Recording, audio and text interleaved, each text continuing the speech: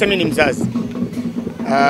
Najua umuhimu wa elimu na vile vile najielewa ni wapi nilipotoka, na kitu ambacho nilifundishwa Upanga ndio kitu ambacho kimekuja kunisaidia katika maisha yangu.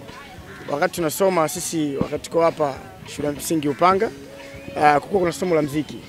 Nilikuwa naona vitu vinachorwa tu, vinachorwa ubaoni. Unajua kila hata muziki pia una herufi zake. Kwa hivyo sikuweza kunani, lakini kwa very interest katika kufuatilia somo la muziki. Na hapo ndipo nilipokuja kugundua kwamba kila mafanikio huwa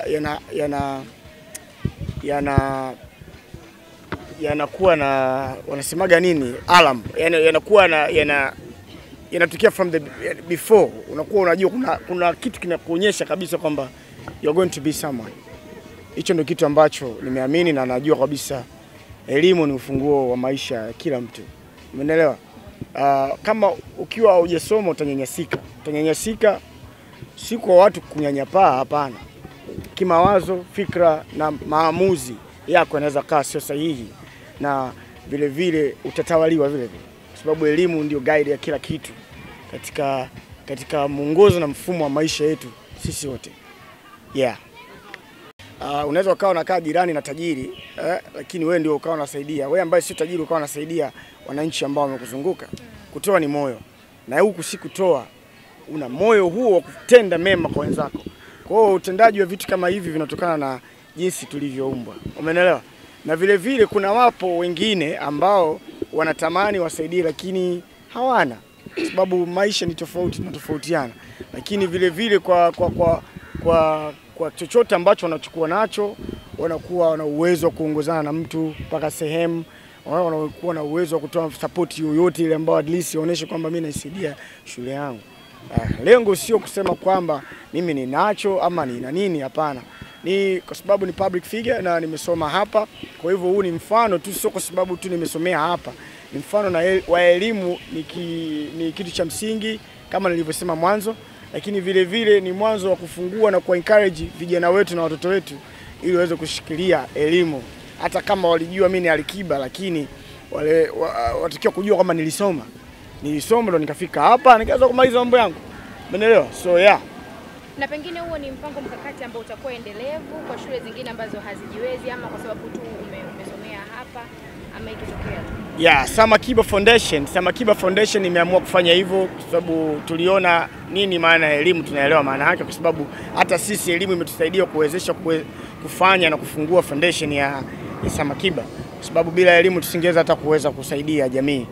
Tunadili na vitu vingi sana, lakini elimu ni kitu cha msingi na kitu namba moja.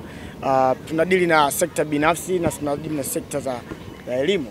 Kwa hivyo si kwamba leo tu mmetuona hapa mkajifikiri ndo tumemaliza, hapana. Kuna shule nyingi sana, kuna sekta nyingi sana binafsi, sio kuna walemavu, watoto yatima, watu ambao hawana msaada, kuna mashirika ambayo yanalea yanajihusisha na jamii. Kwa hiyo tutajitahidi kufanya nao kazi ili mradi kuweza kusaidia jamii. Hilo ndio lengo. Na shule zingine vile vile. Mimi naitwa Mwalimu Ailika ya haya, ni mwalimu mkuu wa shule ya Msingi Upanga. Sisi walimu wa Upanga na uongozi mzima wa elimu tunamshukuru sana Alikiba kwa sababu alichokifanya ni kikubwa mno. Amepaka rangi jengo zima la shule ndani na nje, na pia ameweza kutujengea chumba cha kuhifadhia takataka. Kama alivyosema, mara ya kwanza tulikuwa tunahifadhi takataka chini, linakuja gari la taka linabeba. Kwa hiyo kama gari likichelewa takataka zilikuwa zinazagaa. Lakini sasa hivi tuna sehemu salama ambayo tunahifadhi takataka, hata kama ni hatarishi, hazitoleta madhara kwa watoto.